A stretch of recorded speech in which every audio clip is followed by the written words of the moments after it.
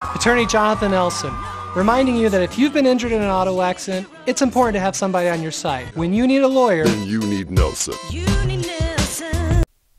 Hi, my name is Mason Vale. I am the Executive Director of the Amargosa Conservancy.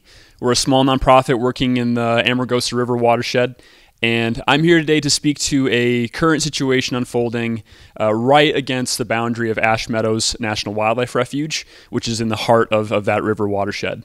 What we're keeping our eyes on is a situation regarding some proposed exploratory drilling on public lands managed by the Bureau of Land Management directly against the northern boundary of Meadows National Wildlife Refuge. And if you're not familiar with this area, the refuge is a protected refuge managed by the U.S. Fish and Wildlife Service. It's really a remarkable part of the Mojave Desert. It's the largest oasis in the desert.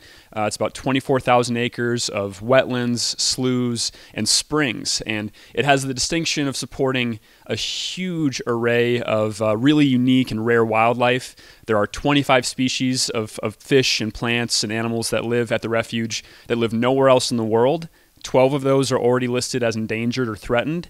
And so this proposed exploratory drilling is really of grave concern because it may impact the groundwater flow that sustains the whole refuge and the species that live within it.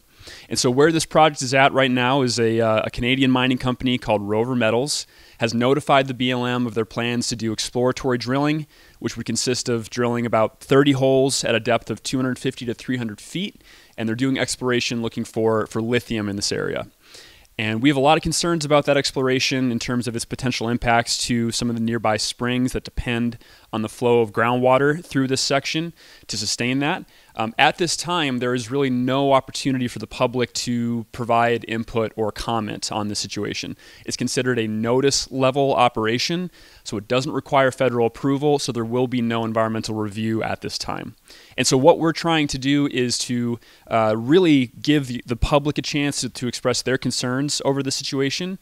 We have a petition on our website where you can go and sign up and express your concerns and your desire to see the BLM conduct more of an analysis, pursue some consultation with the Fish and Wildlife Service, and to give the public the opportunity to provide comment on this really significant project. So you can do that on our website. It's www.amargosaconservancy.org.